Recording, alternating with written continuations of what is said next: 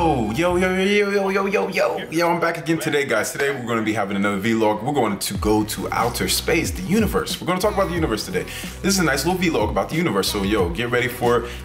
You know, if you can't handle it, you might want to get off the spaceship right now. So I'll give you 5 seconds.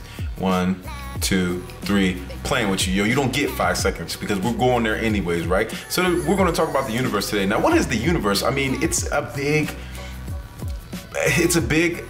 black thing. It's a big black mass out there somewhere, right? There's who knows what that color even is, but I feel like as human beings, we are naturally, how can I say it? We naturally colonize. We're automatically going to move to another place and we're going to take over another place. That's just human nature. I feel like to explore is human nature, to always find new things is human nature. And at some point, we're going to have to accept that technology is getting further and further advanced, and who knows, we could be very far advanced compared to some civilizations in the universe, or we could be very, very far behind in technology and with some civilizations in the universe, even in our galaxy, and we'll get to that in a second. But the reason I said all that is because we have to accept that at some point, even if it's not me, which I think in my lifetime it probably will be, but our kids are definitely going to be in space, and they're going to be exploring different planets and different parts of our solar system, and also different parts of our galaxy at some point. And so what do I think about that? Do I think there's other life on different planets in the universe? Of course there is. I mean, you know, it would be very, very, very hard for me to believe that with all those billions of stars and planets and suns, well, which is a star, but white dwarfs and black holes and things of that nature, right? All these things that are true when you look in the sky, and some are just theories or whatever it might be, right? It's hard for me to believe that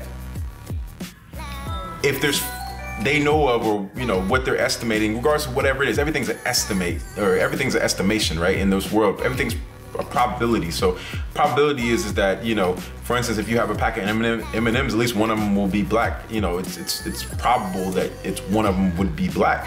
And so the reason I said all that is because when I look at the stars at night and I look into the universe, I see all these stars and these planets, and it's very hard for me to believe that there's no other life in anywhere in this universe, or in any other star or any other planet in this universe. There's beings that we can't even imagine, carbon-based, or maybe there are beings that think but they don't have a conventional brain like how we have, or maybe there's beings that can survive in space, or maybe there's beings that are alive but they're sort of like jellyfish where they don't have eyes, and they communicate, you know, through their brain or through some kind of language, vibrations, or whatever it might be, right? Even on our own planet, there's already animals and living things that communicate amongst each other in different ways than human beings do. So when we look into the universe, sometimes a lot of people are, oh, there's nothing out there, all we're the only ones, and whatever, blah, blah, blah. I can't believe that. I don't believe that.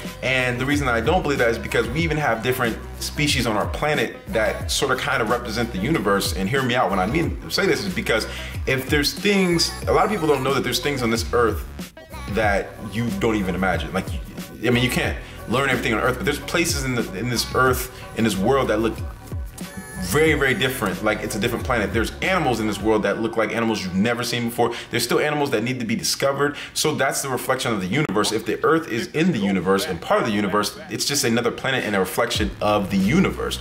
So at some point, we have to understand that our kids are going to go out here. Now, when our kids go out here, as far as what they tell us, right, there's over, I think, I could be wrong, but I think it's over 100 billion galaxies, right? So in our galaxy alone, there's hundreds of thousands of stars and different planets, and you know, as we know, even our own solar system, planets that are close to us. So when you even think about our galaxy, let's not think about all the hundreds of billions of galaxies everywhere, but let's think about just our galaxy and how big it is, right? The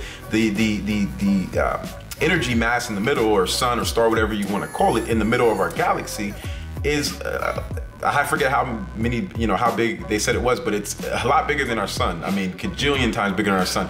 There are planets in this universe that are super planets. I mean, super planets that you could fit 100 Earths, or I think it's 100,000 Earths or something crazy in there. I mean, there's super planets to where it would take years to get around one planet. You know, some planets, I think, probably in this universe are probably so big, it might take thousands of years. I mean, I'm not saying that exists, but it could, and that's the thing about the universe. With that being said, think about how big just our galaxy is. Think about all the races and all the species that exist in plants and food and all kind of things that exist in our galaxy. There could be another race, another intelligent race, or whatever you want to call them, that is dominating different planets and colonizing different planets in the different part of the galaxy right now as we speak.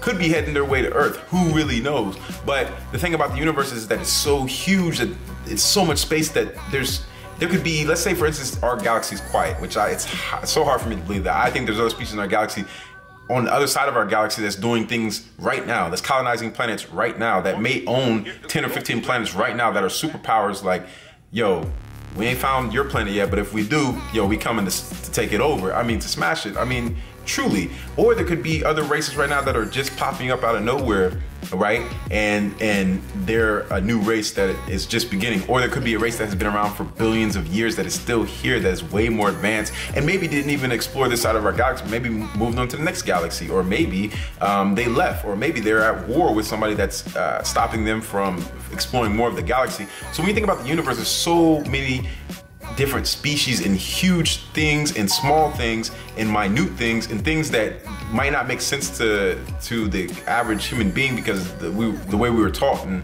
the superiority or the superior complex that we have and we think we have over the whole Earth for one, and the whole universe as well, to think that we're the only people and we're very special and, you know, whatever. And to be honest with you, if you talk about the flip side, to even, you know, give you the yin and yang side of it, I could be wrong. We could be the only people in the whole universe. It's very, very, very, very, very hard for me to believe that with all these billions of stars and thousands of planets, or billions of planets, but you never know. We could just be the only one. So I'm not saying that I'm 100% right, but for me, as a human being, when I look into the future and I look into the sky, I know that there's crazy things out there. Because if there are different kind of gases and minerals and elements that are on different planets, that's already something that's different, regardless if there's a different living life form or whatever we think is living, right? Because really everything is really sort of in a way living.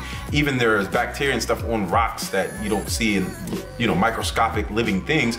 But, you know, if we just think about it as new elements or just new things that don't exist on Earth, forget being scared of different species and how they'll look. Think about just elements and materials and energy sources that are not on Earth.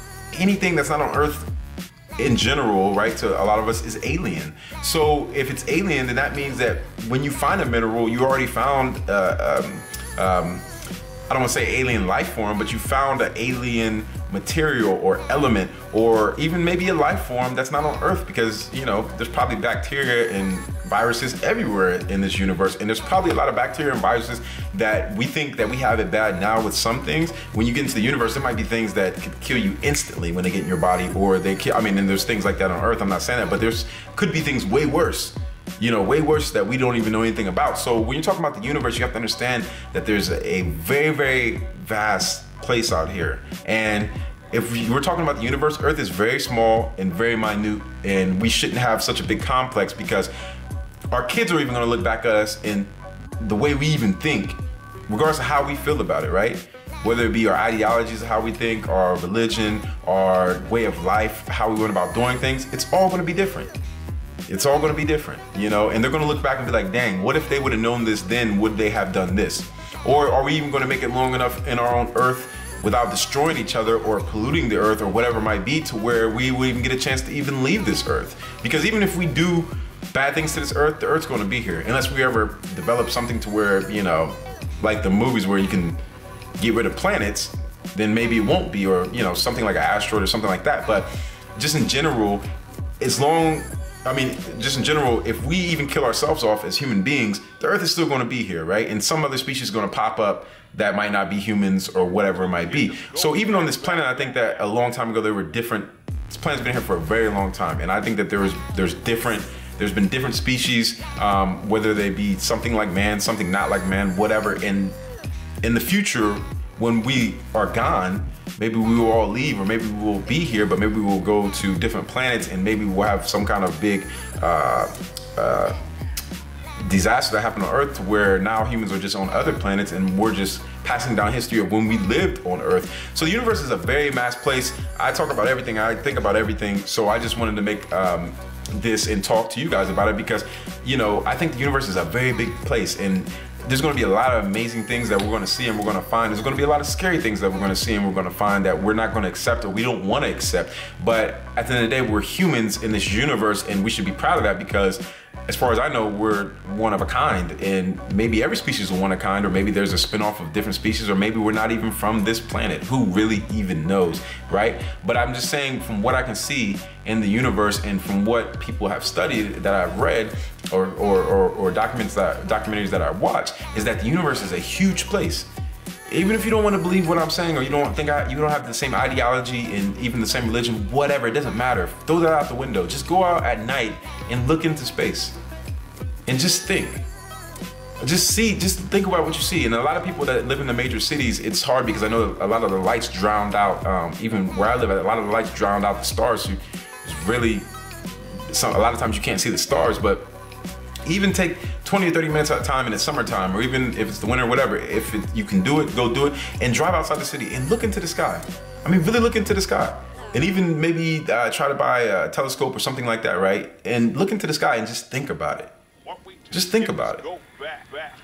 So anyways, I just want to say that, you know, there's going to be a lot of different human cultures that develop on different planets. There's going to be an evolution of humans. I feel that humans are not going to be like this, you know, whether it be from cyborg, you know, which is like some body parts on humans, which actually, if you think about it, cyborgs already exist because you have humans that had their legs, you know, amputated or blown off or whatever it might be, arms, and they have, well, I guess it's prosthetic. I guess you can't say it's cyborg because it's not really machinery. It's debatable, right? They have some that are, they have some that's not. But regardless, we already have things that relate to that subject or those type of forms. And there will be androids down the road. I'm a car guy. They're already trying to make cars drive themselves already. I mean, even then, that's even like, scary to me. Not necessarily because I don't want a car to drive itself. I mean, I don't really because I'm a car guy, but I feel like they're taking away from the actual involvement of sports cars, but that, and as far as like how all technologies work, whether it be cars, in the computer industry, in the software industry, in the hospital industry, whatever it might be, right, in the health industry. So we have to understand that when we go out into this universe, there's going to be a lot of cultures that are going to thrive, and there's going to be a lot of splitting of the human being. There's going to be human beings that are going to have more machinery in their body or nanotechnology, whatever it might be, even on Earth before we even leave here. And there's going to be humans that are going to, people probably don't want to hear, but there's going to probably be human beings that are going to mate with other species outside of this world. And I'm not trying to be nasty, but there's a lot of nasty things going on the internet. There's already some people trying to do it with other animals in this world. But I'm just saying there might be other species that can accept, you know, the seeds of a man or get a woman impregnated and form other, you know, hybrid or subspecies, half human, half whatever. So all I'm saying is in the universe, nothing is impossible, and we have to think outside the box all the time. We can't just be so stuck in our human, you know, this is all we know, because if, like I said, if you don't believe anything anybody's saying about it, whatever you believe, you can always go out at night and look up into the stars and skies and ask yourself certain questions. So that's the end of my ramble about the universe. It's a big place. I'm very interested in the universe. I read a lot. I watch a lot of documentaries about huge planets, you know, where we might be 1,000 years from now, the technology that we'll have, you know, all kind of things that are going to happen and are happening right in front of us right now. It's just that it happens slowly, so you accept it. But when somebody talks about the future, and the future, like so far in the future, it scares a lot of people. I mean, even me, I get scared sometimes. But when you talk about gradually accepting the future, or gradually adopting the future, or gradually implementing the future, people are okay with that because it's gradual. So they can still fill this phone, and it doesn't have a screen that pops out of the phone. Well, in Japan, I think they have something like that. But you know, you can still touch and fill this phone till one day, you know, it's just going to be something small where it's going to be pop up out of the phone, and you'll be touching probably molecules in the air, and it will be pushing you know, answer the call, yes, no, answer the call. And then at some point, I even watched something on the TV the other day where people are trying to start to put Bluetooth in their arm, in their head. I mean, as much as I look at that and I was like, wow, this is crazy, and I'm not ready for this, and I'm not ready for, you know, that. It's something that you have to accept because that's where it's going. It's just, that's the next step for human beings, and that's just where it's going.